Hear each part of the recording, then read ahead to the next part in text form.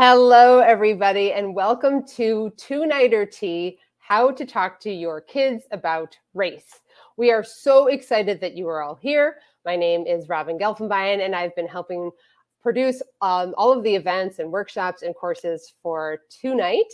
And tonight is a really special conversation. We're so thrilled to have you here. I'm just going to give you a quick lay of the land before I bring up our esteemed founder of TueNight. But before I do that, I want to show you, I've got my tea here, and I want to know what kind of tea you are all drinking. I'm not going to lie, I'm drinking Snapple. So it's not hot tea, but it's good iced tea. All right, so if you've never been, hello, Lauren. Hello, Liz. Thanks so much for being here. If you have not been to within a Crowdcast event before, just a couple of things. If you have any questions at all, there's a section at the bottom that you can see here. Ask a question. We already got one. Thank you, Liz, for doing that. So throughout the evening, if you have any questions that come up, drop them in there. I'll also keep an eye in the chat in case you have them too, and I'll transfer them over. Also, if you run into any technical problems, I'll do my best to stay on top of that too. And there's other little fun things that will happen along the bottom. So keep your eyes out for that. So without further ado, I am so excited to, hello, Michelle, to introduce the editor and publisher of TueNight. She is formerly the editorial director at realsimple.com. She has written and has edited and contributed to Rolling Stone, Refinery 29, The Village Voice, and so many more. Please give a huge warm welcome. There's awesome emojis in the chat for Margit Detweiler. Hey! Hey! Am I toggling? You're toggling. You're also in black and white, it seems. What? Well, I'm wearing black and white. Now that was a very Wizard of Oz moment you just had. Wait, I'm also when we did this tech rehearsal, I was on the other side. This is very disconcerting. Now that's okay. I'll be... Crowdcast is crazy. They like to move it around. They do. They do. Hi, everybody. Oh my gosh. It's so Emily. It's good to see you. Gail, Beth, regulars, love of regulars and new people. That's always fun. I am so excited for tonight's conversation. Uju Asika, who I'll introduce you to in a minute, but we worked together back in the early 2000s. We just realized that we haven't seen each other in almost 20 years. It's kind of crazy. What? Yeah. But tonight's a really special night, and the book that she wrote is absolutely wonderful. So I'm really excited to dig in, and I think there's a lot of valuable stuff to talk about. Yeah. So this is our second, right, Robin? Second TueNighter Tea. Yes. Our first one was Stacey London. In case you missed it, you can still watch it. You can still watch it. Still watch it. And that was great. And, just to tell y'all, if you don't know, I think a lot of you do know what TueNight is, but for those of you who are quiet and not in the chat. Or anybody watching the replay. Good point. We are a storytelling and community platform for Gen X women or women over 40. We like to say grown-ass ladies.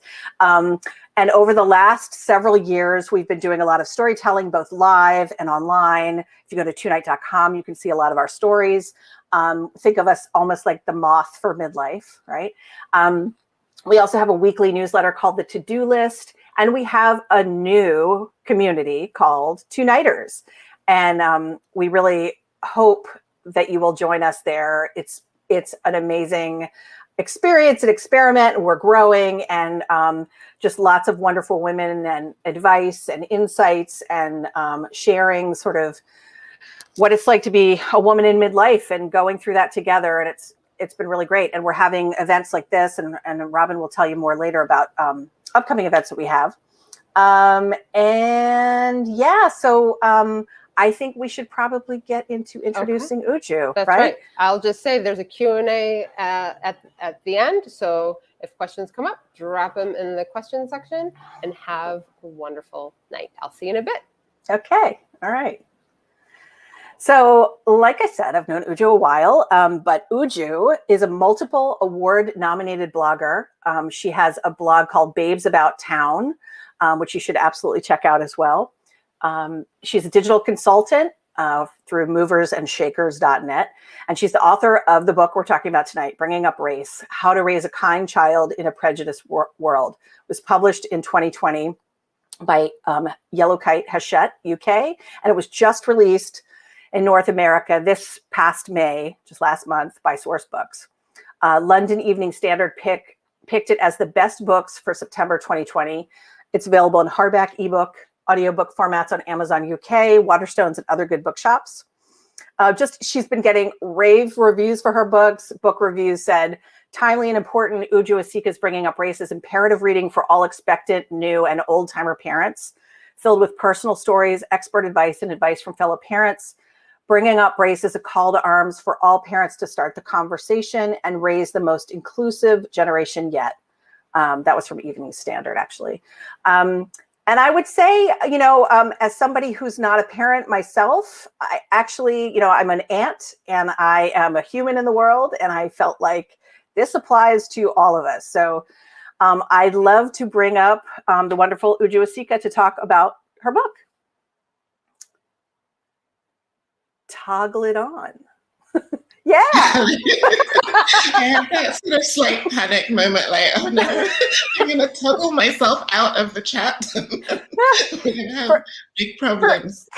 For everybody, yeah, there's like this thing that you have to do to like go live. It's like toggle, and it's very like panic inducing. It's like toggle. Yeah, this is not your usual Zoom. It is not. It is not. But it's fun. We dig it. So welcome, Uju. It's so good to see you. Thanks so much for that introduction. And it is just amazing to be here and to, be on a chat with you almost 20 years later, which is crazy. Unbelievable. Yeah, we work together at AOL, which is like, that doesn't even, I mean, I guess AOL still exists. Does it exist? I'm not even sure. Yeah. But we had fun there. So like I said, this is here. I'll hold up. The book is behind you. I've got, whoops, the wrong way. Got it here. It's a tremendous, there, we both got it. It's a tremendous book. It's what I found so amazing was how it's highly readable. And I think that is a credit to your storytelling. You really share stories of your own life, of your life with your kids. And I think it just it truly brings it to life in a way that is palatable for anybody. And it's got just like lots of practical advice too. How did you come up with the idea for the book? And I know you talk a little bit about it in the book, but for the audience, tell us a little bit about why you decided to write this book. Yeah, so the idea was kind of thrust upon me by one of my relatives who said, oh, you've got to write this book. This is something that people want to read and you're the person to write it. And I was really resistant. I did not want to write a book about race. And I just thought, I'm not like a race expert. I'm not an academic. I'm not coming at it as like a critical race theorist. Like, what would I have to say? Which is a strange question now because I had so much to say. Like, I literally, when I turned in the original first draft, I was something like 20,000 words over my word count. So I had a lot to say. But back then I just thought, this is not me. But when I sat with it and I really thought about writing it, as you said, from a storytelling perspective and from a lived experience perspective, then it just became natural and it became sort of important. Like I had to do it. Yeah. Yeah. I mean, and that's so evident from reading it. It's just, it sort of spills off the page, and I didn't, you don't know what to expect. It's a book about race. You're expecting it to be difficult and challenging. And there definitely is some of that as well, but it's just such a good read. And I also found some humor in it. Like, and maybe that's just because I know you, but I was like, there's a lot of charm in it and just reality. And so I just really loved it. I'd love for you to read a little bit from your book, to kick us off, if you would. Oh, and by the way, before we do that, since it's TueNighter tea, we have our mugs, right? I have my England mug for you, and yours is very good. Life is better when you giggle. All right. Okay. So this is from a chapter called The First Time. And it's really dealing with racial bullying. That's the essence of the chapter. And what do you do the first time racism comes for your child? And in this section of the chapter, I'm talking about racism and mental health. I had never linked my own struggles with anxiety to growing up as an outsider. I had enough personal trauma to pin it on, from the quiet sorrow of miscarriage to the private horrors of Me Too experiences.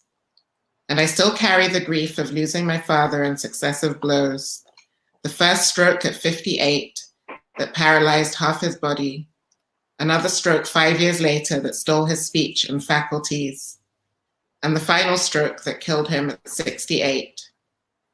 5 years since her death, I'm still haunted by my mother passing away suddenly in her sleep. Then I think back to my childhood, when I learned to hide so much to hold myself together. Those early days of feeling walled in with children whose faces and voices and family experiences were so alien to me. The food I couldn't stomach for weeks. The looks and stares and fingers on my hair and skin. Black people caricatured in fiction and movies and history books. My name, a sound nobody could pronounce. No wonder my senses remained on alert. No matter how chill and smiley my personality, there's a girl inside who walks a high wire. A small part of me easily panics about what if, what's wrong, what's next. Michelle Chai, owner of popular blog Daisy Butter, recalls the stress of growing up as an outsider in an all-white area. Kids at school would call her Chinky and make fun of her family's takeout restaurant. When she was 17, she was working at the restaurant when suddenly a brick came flying through our window, narrowly missing our brand new touchscreen order machine and my head. Michelle said she suffers racially induced anxiety. I stay at home a lot to avoid encounters because racism is on the rise in my area. I feel truly helpless because it is nothing short of terrifying to know you're almost powerless if you're alone. I suffer from regular panic attacks, particularly around the fear of a racially provoked attack, where I might be pushed in front of a train. A few of these stories hit the news a few months ago, and now it has indelibly impacted my life. In 2019, the American Academy of Pediatrics released its first major policy statement on the impact of racism on children's mental, social, and physical health. The results were clear. Racism harms people on multiple levels. It creates anxiety, which in turn causes a variety of ailments. The report links the impact of racism to birth disparities, mental health problems in children and adolescents, and inflammatory reactions leading to chronic disorders caused by prolonged exposure to stress hormones like cortisol. Maria Trent, who co-authored the report, talked about racism as a socially transmitted disease, something we pass on to our children. And you don't have to experience racism directly to feel its negative effects. This type of violence hurts everyone in its path, from oppressors to victims to witnesses. The report states that young adults who were simply bystanders to racism experienced physiological and psychological effects when asked to remember such events that can be compared to what first responders experience after a major disaster. The bully of the world. When I told my children I was writing a book about kids and race, I asked if they had any title ideas. I particularly liked Ezra's suggestion, Kids versus Racism, Beating the Biggest Bully of Them All. Racism is the bully of the world. It comes in many forms.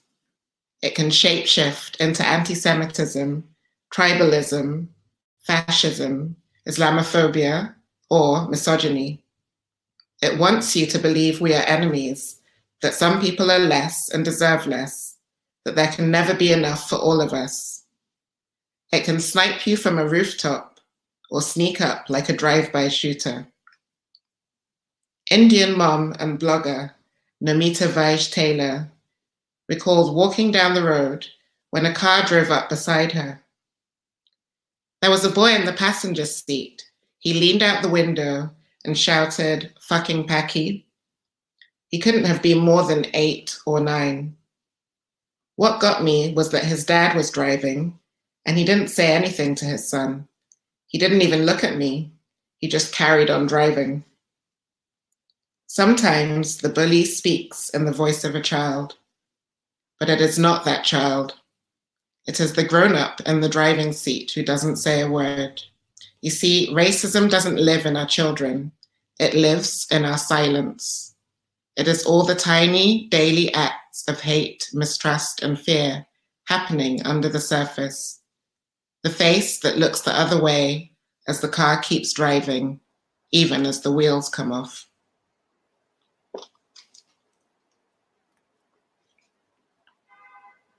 So beautiful. Well, clap. Really, really great. And that's the kind of writing that just brings so much of this to life and kind of encapsulates the pain, as well as, there's, joy in there, obviously, as well as just useful insights. Yeah. And I feel like this is almost like a spoiler alert, but I feel like the pervasive message that I take away is that, in almost every situation, your advice is to address, to not sweep things under the rug, but to address this head on, to not make light of it with children, but to talk about it very directly. Would you agree with that? Yeah, absolutely. 100%. It's one of those things, I think, as a parent, parenting is hard. So I'm always like, one thing I'm always like with parents, I'm like, give yourself grace. Just like parenting is hard. So even if you've never had a conversation or never thought about having a conversation, don't beat yourself up because you're doing hard work. At the same time, you have to have these conversations. You can't just sail through and expect that your child is going to absorb decency and responsibility and sort of a sense of racial justice. Like, there's so many messages that your child is getting from everywhere from the time they're babies, even before they're babies, actually, if you think about like your child in your womb is receiving messages from society about who matters more and who deserves more. And so it's really important for parents to be proactive and just to start talking. And you suggest to start talking as a toddler, isn't that right? So very young. Baby. As a baby. Talk to your baby. Talk to your bump. Talk to there's the blogger who runs a blog called Raising Race Conscious Children, and she talked about when her child was a baby, she would read baby books with her child and sort of point out the people with different color skin and different types of hair and talk about race, because, when you're talking with a baby, at least you get to practice and normalize these conversations. You're not worried about whether your baby is going to think, oh, you've said something, or, you're coming out with a microaggression. Your baby is just going to be like, whatever. So it's a really good time to actually just start. And, same with the toddler. Parents are really worried about getting it wrong. So you think, oh, I've got to wait until, I've got myself ready and my child is ready. There's never really any readiness with kids for anything. You just have to start and just keep having the conversations. Yep. Yeah, and normalize it, right? I mean, talk about the way we talk about sex with kids sometimes, like, oh, my new. This is way it's like saying actual words, right? I mean, yes, using the correct words, it's like, because that's what sex experts and child therapists will say, use the correct terms so that your child has ownership of their body, and also that it just feels normal, and also it's safer for kids, because then if something happens, they're telling you what happened as opposed to like speaking in euphemisms. And same with race, like you really don't have to speak in euphemisms. You can speak in age appropriate language, but you don't need to be like beating around the bush because it's normal. Like it's part of like, you know, Right. we're all different. We come from different places. We have different ancestry. We look different. It's a wonderful thing. So, yeah. Yeah. And is that, so here's a question, is that talk the same for white parents as it is for parents of color, Black parents, Asian parents? I think it's inevitably going to be different because for a lot of white parents, it's about even themselves learning to acknowledge race. So as a white parent, you know, you got to be having these talks with yourself to, you know, have these conversations about what do I understand about race? You know, did I speak to my parents about race ever? Have I spoken to my peers? Have I spoken to like my Black friends, my Asian friends, my Latino friends? You know, what kinds of conversations am I having with my partner around race? So, you know, you've got to be talking about it. So it's a whole sort of self-education process. And I think for Black parents, and a point I'm keep trying to get across, because a lot of people think that, oh, you know, we're Black and we talk about race all the time and we've got it sorted. Like, no, we're not talking about race. Like, majority of the time, Black people are not sitting around having a race conversation. But we have to talk about it because it's something that affects us. So unfortunately, a lot of the time, the conversation is around racism and it's around, you know, let's say police brutality, or it's around, you know, how to handle yourself in a racist incident. And for me, I'm like, I don't want that to be the central conversation around race that you're having with your child. It should be something positive. It should be affirmative. It should be like, you know, we are Black and this is a wonderful thing and this is your heritage and, you know, this is where your ancestors came from and this is where your grandparents came from, and just sort of telling them the story of who they are can be a really powerful thing for a child. And it needs to be sort of filled with love and kindness as opposed to just like, you know, watch out, the world is dying. That's great advice. And tell us a little bit about your background, because you have lived all over the world, including when I met you in New York. But tell us a little bit about sort of your experience globally growing up. Yeah. So I was born in Nigeria, in Enugu, which is eastern Nigeria. And then I came to the UK and I went to boarding school at an all-white school. I joined my older siblings at boarding school. And yeah, it was kind of a culture shock, to say the least. But then we used to go back and forth. So I would go back to Nigeria during the holidays. So, you know, it was very much sort of bicultural upbringing. And then, yeah, I grew up in Britain, so I feel very British. But then I came to New York. That's where I met you. Went to NYU, met you at AOL, so worked in New York for a bit. Then I went back to Lagos, worked in Lagos, then came back to London when I was pregnant. And I wrote about that a little bit in the book, in the preface of the book, yeah. And do you think that gives you a different kind of perspective, having lived in Nigeria, in London, in New York, like all of those places? Does that give you a particular... Definitely. Like, I feel lucky to have had, you know, this wide-ranging experience and to have so many different perspectives on race, because, you know, even though it is a lot of the time it's the same story, and unfortunately it's a story of pain, but at the same time, race and racism look very different in Britain and in America and, you know, even in Nigeria. So, yeah. Yeah. I was going to ask, what was the toughest chapter for you to write of all of these? Yeah, just the toughest one. Wild card. I'm just thinking. They're all tough, yeah. Like, is there one that you just kind of said, I don't even want to go there, or I find this one is kind of hard, difficult to write? Because there were some difficult passages. Was it about your friend or your sister having that experience where somebody came to the door Yes. Right. Maybe tell about that one. So that was, interestingly, that's a chapter called An American Story.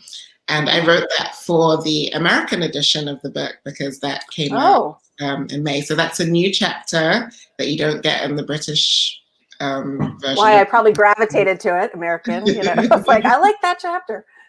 Yeah. But yeah, that was interesting because I think what happened when I was writing the book is that you look back on all these experiences and stories and you just think, wow, like people go through so much that you just kind of absorb and shoulder and carry on.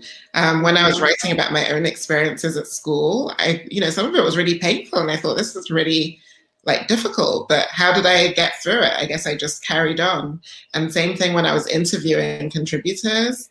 There's one story that a lady, she's a fabulous woman, Andy Oliver, and she shared the story of like when she was at school and this German teacher made fun of her in front of the whole class because of her hair.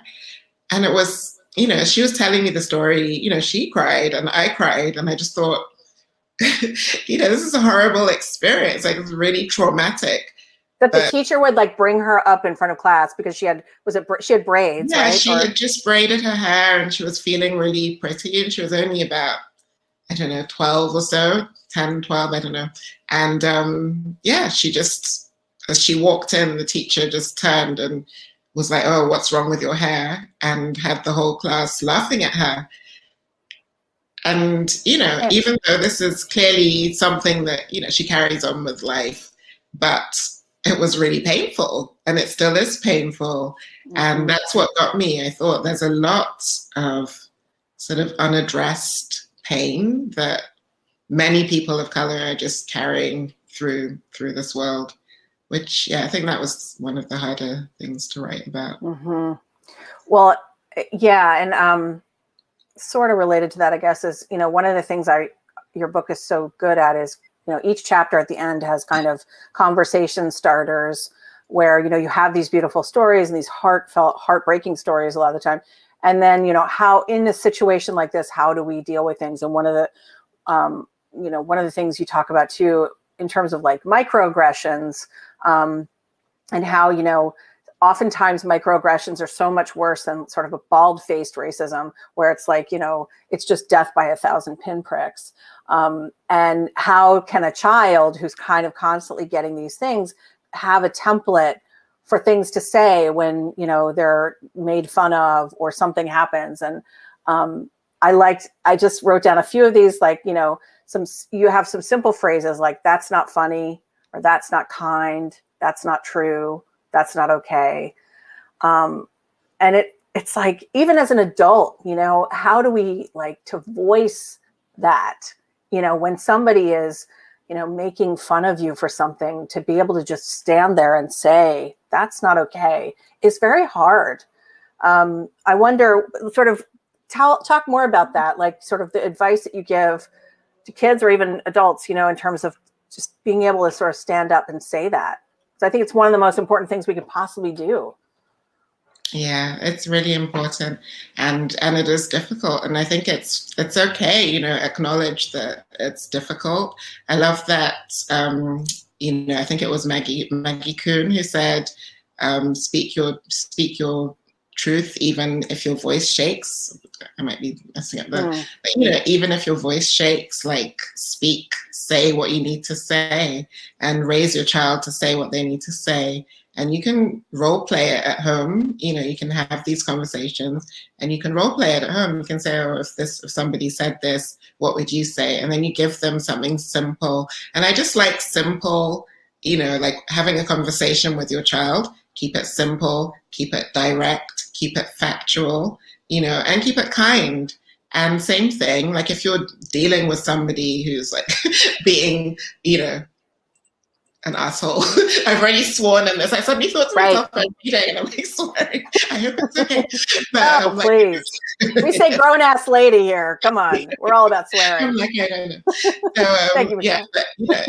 if you're speaking and someone's being like a racist asshole, you don't have to be an asshole yourself. You can kill them with kindness, or you can just be like, that's racist. Like, just be blunt and cut it short. But it's really, really important to see yourself as the kind of person who interrupts these moments, as opposed to the kind of person who sits back and says nothing and then hates themselves a little bit afterwards. And, you know, there's also pick your moments. I mean, there's times, like, for instance, with your child, it's really important to, you know, talk about like gut and safety, and do you feel safe in this particular situation to speak up? Sometimes it's not safe. You know, you don't know who you're dealing with, so you've got to know, like, is this a safe place to speak up? So sometimes the way to be an ally or to support somebody is just to support the person who's experiencing racism, as opposed to, you know, necessarily having to have a go at a racist or have a go at somebody saying something really mean. You know, sometimes it's just go support your friend, and that's the powerful thing you can do. What about when, and you have a chapter about this, what about, and you spoke, actually, you just talked about it a little bit, but what about when the child is the bully? And we just got through with having a bully in chief, right? Which was not a good example for our kids. And talk about that when, you know, your child is the offender. Yeah. Again, I think, you know, always my advice is just try not to freak out. Try not to engage in labels. Like, if your child has been accused of bullying, you know, try and get them to explain what happened in their own words. Try and get every side of the story. And then, you know, talk it through, like figure out, okay, what was it that you said? What was it that you were trying to achieve? You know, what do you think, you know, were you trying to be powerful in the moment? Is it something that's happening, you know, outside of it? A lot of times bullying is about so much more than just that particular moment. But the main thing for me, in the book, I sort of recommend as well, is try and get the bully to sit in the shoes of the person, of the victim. Like, you know, maybe write a letter. Oh, yep. Yeah, in the voice of the victim, talking about how they felt when this bullying happened. You know, just try and provoke an empathy response in your child. And then, you know, don't look at it and sort of say, oh, you've been bad and you've been wrong, and, you know, you're kind of like shutting the door. Just keep asking questions like, why did that happen? And then, okay, there's a lot that we need to learn, and let's start learning and let's do it together. So you make it sort of take some of the responsibility. Obviously, maybe you've not had a conversation with your child, or maybe you have had conversations with your child. You can't control everything they do, but you can take some of the responsibility in terms of what they learn and how you continue learning about race going forward. That's great. So I was also drawn to your chapter called Mixed, because, you know, I'm in a interracial relationship, mixed relationship with a Black man. I don't know if you remember, I had you in my blog post where I talked about couples who look alike. Yes. Do you remember? Yes. Oh, that's right. Because I was like, wait, we've spoken. I mean, we've obviously, like, you've been in TueNighters for a while, and anyway, but like, so it's not been really 20 years. But that's right. I forgot about that post. That's so funny. So we do kind of look like. It's very funny. We actually kind of look like. I mean, I don't know if anybody, but it's weird. It's weird. Like, we do kind of look like. My mom said that. She's like, you look like Mark. Yeah. But it's funny because, I mean, and in his family, and my sister-in-law, I see in the chat. Hello, Valerie. You know, there's a lot of different mix of people. We have somebody who's sort of Black, Japanese, American, and we have, you know, like just a big mix of different kinds of folks. And so I think there are particular issues for kids too, and who are of multiple ethnicities, and how they're addressed in that awful question of like, what are you? And you talk a little bit about that and how you address those issues. Can you speak to that a little bit? Yeah, I mean, you know, being mixed heritage is a whole other, you know, and there's a few books that have come out recently around the mixed experience, but I wanted to dedicate a chapter to it at least because, as you said, there can be a lot of, one of the things I think with race is the amount of pressure that it puts on children. It puts pressure on society as a whole, but specifically children, Black children, children of color, are dealing with a lot of weight. And then as a mixed child, very often that pressure is, who do you belong to? Where do you belong? Where do you fit? Are you denying one side of yourself if you identify with the other side? Then there's all these like weird kind of stereotypes and tropes around being mixed heritage, going back to, well, before sort of mixed people were called all sorts of weird, just horrendous terms. So for me, my whole thing is just like take some of the pressure off as a parent. Like, just let your child identify as they identify, and that can evolve over time. So very often your child, I spoke to one lady in the book, and she says her daughter right now calls herself brown. She is mixed, white Jewish and Ghanaian, Black Ghanaian, and they're Londoners. But, she said her daughter calls herself brown, and she said, that's fine. And that she might, when she gets older, identify just as a Black woman. And that also will be fine.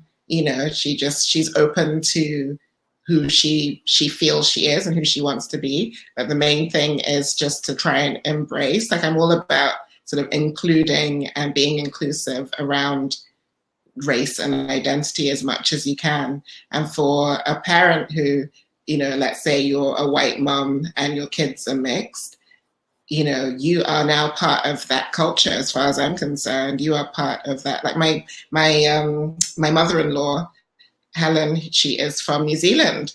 And, as far as I'm concerned, I am part New Zealand, even though I'm right. But, my kids have a little bit of New Zealand in them, even though they've never been there. They don't, but still, I identify. So you're part of that community. So you should embrace that and help your kids embrace it as well. That's beautiful. Yeah.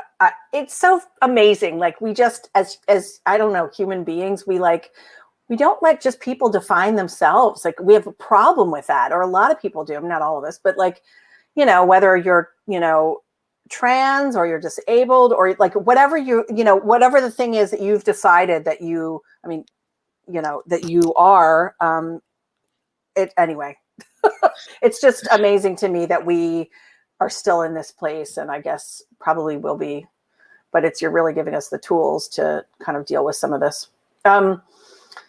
Another thing that I wanted to talk to you about was sort of intersectionality. And you told a good story about a Chilean American actress who raised her kids, you said bilingual and pro-immigrant. And she says, I don't beat around the bush. I straight up told them that although we are Latino in society, we are white. And because we are white, and because they are white, her kids, they have and will have an advantage over other kids. But we can help others and stand up for others when needed. And I thought that was such an important message. And there's a little more to the story, I think, right? If you could share that. Yeah. So having raised her kids with this strong sense of being Latino and really proudly Chilean American, but at the same time acknowledging that her ancestry is more, I think it's Germanic, so it's like German roots from Chile. So knowing that she is white and explaining to her kids about white privilege. And she told this lovely story of her son being on, I think, the bus, and the bus driver was talking to a woman at the front. The woman came on, and the woman didn't speak much English. And so her son, he's only 12, and he went up and he helped translate for the woman. And then he came home and he told his mom about it as well. That's what I loved. Like, I love that they've had these conversations, and then he saw that situation and he thought, I can help, and he said, Mom, I remembered what you said, and I thought how I can be helpful here. So, these are the little things. That's why, like, the book is subtitled How to Raise a Kind Child in a Prejudiced World, because I really just think that leading with kindness, and all of these little incidences can make a huge difference. Yeah, that was like your example brought to life, you know. Yeah. I mean, here's what happens when you do talk to your kids. They will pay it forward. They will do the right thing. Yeah. I have so many questions to ask you. I'm sort of looking at the time. So this is like, okay, critical race theory. let's just go there. I'm like, and I don't know if this is it's probably not as big of a deal in the UK. It's just, it's sort of nuts to me that somehow this is in our conversation, that, you know, people are pushing back on teaching about racism in school. And I think I might get this a little bit wrong, but critical race theory is not what people are being taught necessarily, right? That's like a PhD level stuff. I mean, I think what should be taught in schools is kind of exactly what you're writing about in your book. And some of these examples and the history, obviously, of especially here, you know, the history of racism and slavery, and being just upfront about what's going on. But I'd love your take on that, since that's sort of in the news and it's about children in schools and all of that. Yeah, I mean, don't get me started on schools. It's just, you know, it's just a big wild mess. And it's the same here. Like here, I don't know if you read about the race report that the government commissioned, the UK government. So they commissioned this so-called race report. This is after all the sort of Black Lives Matter uprising since summer of 2020. And they came out with a race report. Well, it was actually called the Sewell report, but it's known as the race report here. Basically telling us that racism was not really a thing in Britain, that, you know, that we've kind of moved beyond slavery and colonialism, that actually we should look back, you know, in a positive way, like slavery and colonialism, and, you know, the things that we need to worry about now have nothing to do with race. It's just all about class. All of this basic nonsense. And part of the thing they were saying was that you shouldn't teach race and racism in schools because it's divisive. And this is just rubbish. Like, you know, obviously the whole way to get a more inclusive society is to talk about race, is to open up, is to embrace, is to allow people to bring in their experiences, and to keep this going, and to start like from nursery and go all the way through university. Like there's just a massive gap.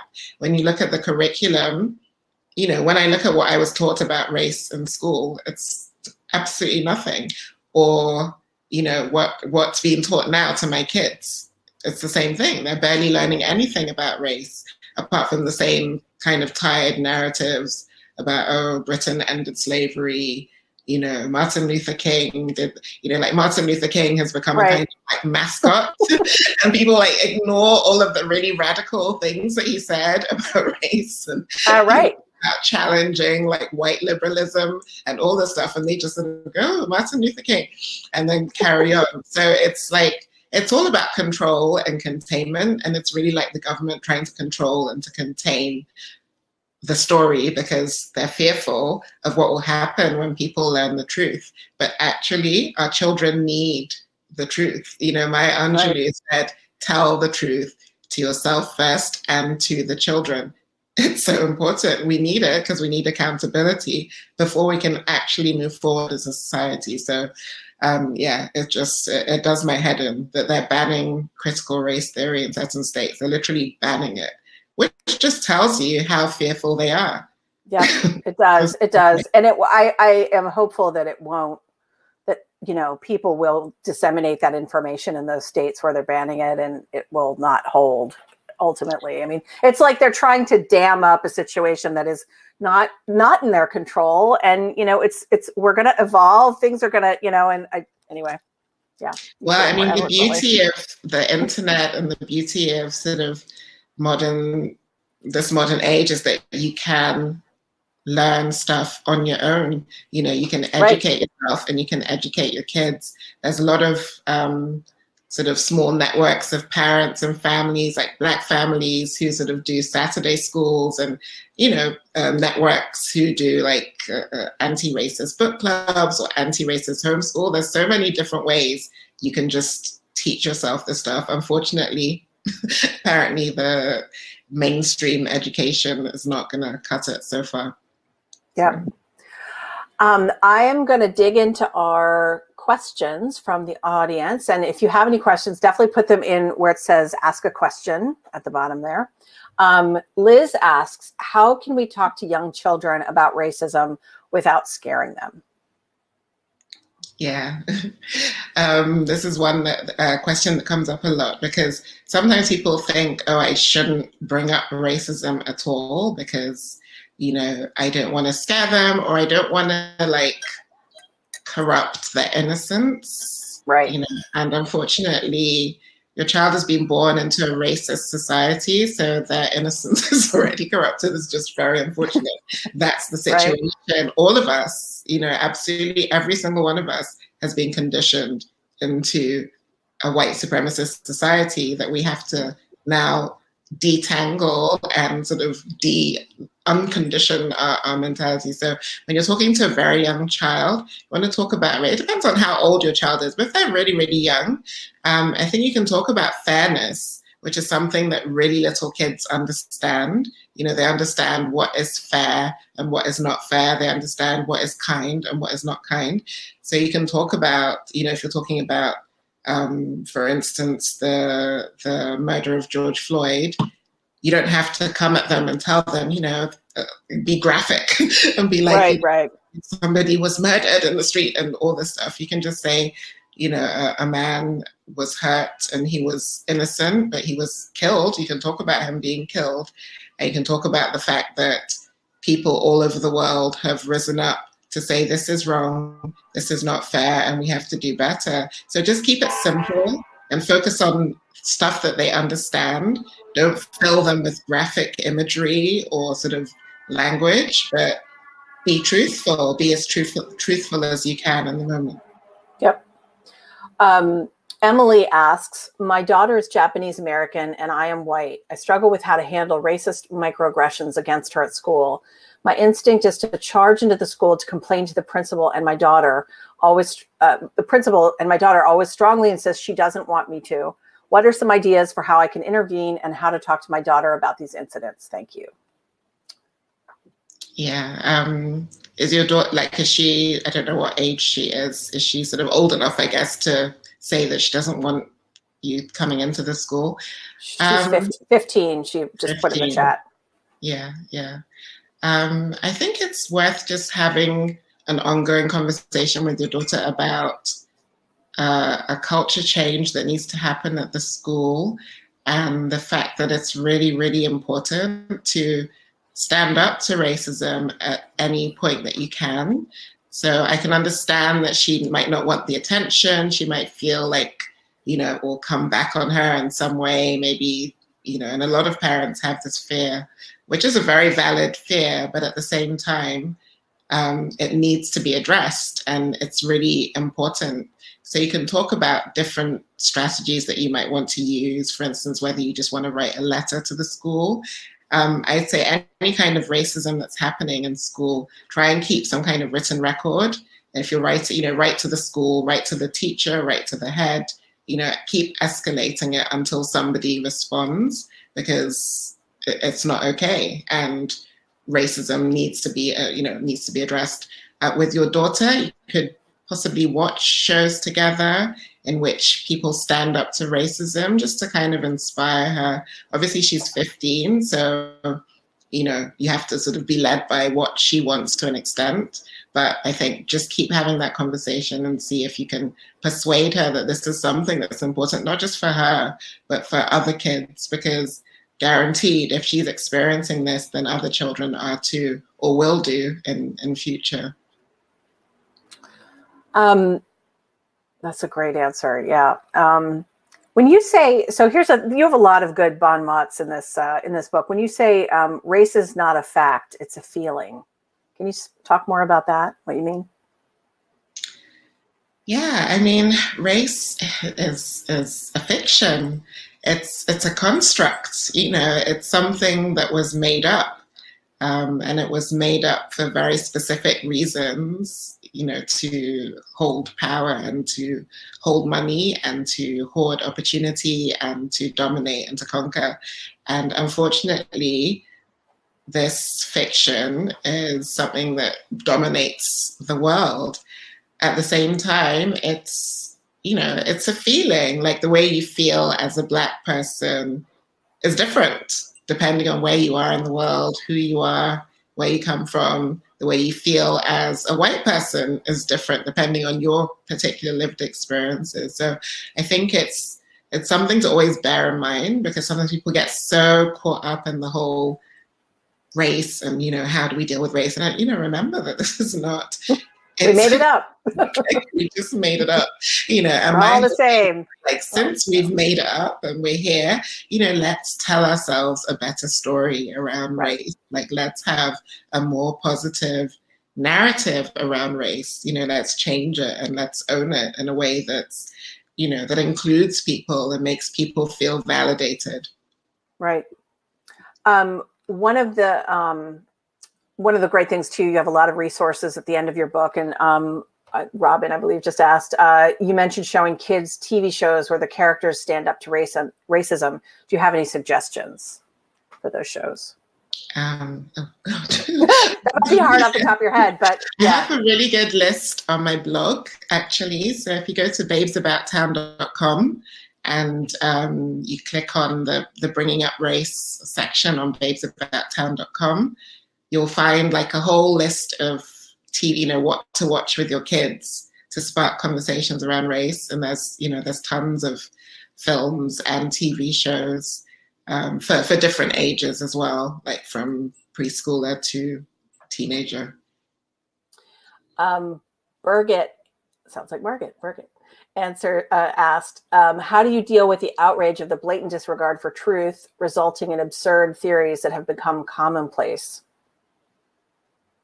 Sorry, I didn't quite. How do I deal with? So how do you deal with the outrage of the blatant disregard for truth, resulting in absurd theories? I think, you know, like sort of like, just any of these Fox News theories, you know, there's just this kind of disregard for facts, disregard for history and what's come before, and not wanting to brush it under the rug and not address things head on.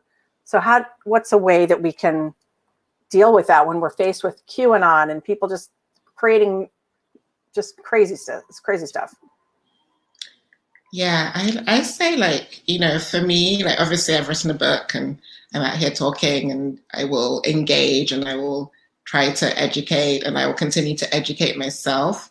But at the same time, like one of my relatives the other day, she was like, oh, how do I explain to somebody, you know, that when I say Black Lives Matter and they tell me all lives matter, you know, how do I explain to them that I don't think that all lives don't matter? You know, and I said to her, listen, whoever you're trying to explain this to knows. They understand this. Like, it's not a difficult thing. And bringing up race, I explain it so you can explain it to a small child and they get it. So, you know, it's not a tricky thing. The reason they're responding in that way is just because of racism, or it's just because they've decided, they've chosen that narrative. So I say, on some level, conserve your energy, you know, put your energy where it's needed most. If you have the time to engage with somebody who wants to, you know, spin off into some weird sphere, then fine, you know, engage as much as you can, but conserve your energy. Focus on where you can change, you know, how you can grow, the conversations you can have with the people who matter. So that's my response. That's great. Great advice. What do you, so it's, by the way, it's midnight, now it's probably like almost 1 a.m., right? I'm so appreciative of you doing this. It's so late over there in London, across the pond. What's next for you? What are you working on now? Yeah, so I'm in the middle of, I've got another book idea that I'm working on, sort of pitching and pitch mode for that. And I I've written another book. I can't really talk about it yet, but it's something quite lovely. And yeah, I'm just doing my thing, blogging, writing, yeah, speaking. Yeah. Yeah, I'm sure you're on tour. Awesome. Well, I think Robin, should we bring you back up for the final bit here? Sure. May I toggle you? I'm coming up. Okay, and I've got sunlight on my face. I don't know why I bothered with this other light. Thank you for a really powerful conversation, Uju and Margit. I know I learned a lot, and I'm sure the audience did too, and anybody who watches the replay. And I did want to mention, for those of you who are watching live, feel free to share this with others. They can watch the replay. They can, find out more about TueNight and Uju's book. And if you really want to get fancy, there's a little thing at the bottom on the lower left that says clip moment, and you can pull like your favorite part and share it on social. Okay, so wanted to also share all of the wonderful upcoming events that we have. So next Wednesday, we have a workshop that's called Secrets to a Career Change, and that is included in your TueNight membership. And it is going to be featuring Keisha TK Dutess, who used to be a nurse, and now she's an audio producer. She's been featured on NPR. She's worked on Roxanne Gay's podcast. So that is going to be next Wednesday, June 16th at 7 p.m. And if you took my storytelling class, you know she's a riot and she's awesome. So she's going to be doing that for us next Wednesday. In 2 weeks after that, on June 29th, Margit is going to be talking with Kristen Van Ogtrop about midlife indignities, and that's another TueNighter tea at 7 p.m. Everything is Eastern time. Then in July, we've got such fun programming. We've got TueNighter tea with Theo Kogan from the Lunatics and Jeannie Fury, who is a music journalist, and they're going to be talking about their book called Fallopian Rhapsody, the story of the Lunatics, and that's going to be Tuesday. So our TueNighter teas are on Tuesday, and then our workshops and courses are on Wednesdays. That's July 13th at 7. We're doing the following night, July 14th, we're doing a workshop organizing your digital photos with a professional organizer. September, we're doing a 4-week course on online dating. And this where Margit and I are like really, we're excited about all of it, but in October and November, we think this is a really important course that we're going to be offering for 6 weeks. And it's all about writing death documents. And that the woman we have engaged for that is really smart, really knows her stuff, and has really smart and strategies for writing your own death documents and so much more. And then in December, and this is just a taste of what we've got going on, but in December, we're going to be talking about seasonal affective disorder with psychologist Dr. Elfie, who's a mental health expert. So there is a link below that you can see here. Join us at TueNighters.com to find out all of the information for that. And so I hope that we see you next week and at some of the upcoming events. So I will turn it back to you. Yes, go ahead. No, that's it. That's it. Thank you for going through all that. Yeah, we have a calendar on TueNighters.com. You can find all of this and all of this there too. And Uju, I just want to thank you so much for such a great conversation. I learned a ton. I mean, I learned a ton reading your book and just talking to you. And I feel like we could talk for another hour, like at least. And I'm super excited for whatever you have next, because this was like just everybody, you really have to get this book. It's so good. Like I said, I'm not a parent, but I learned a lot. And here's to ants. So actually, do you have any advice for ants?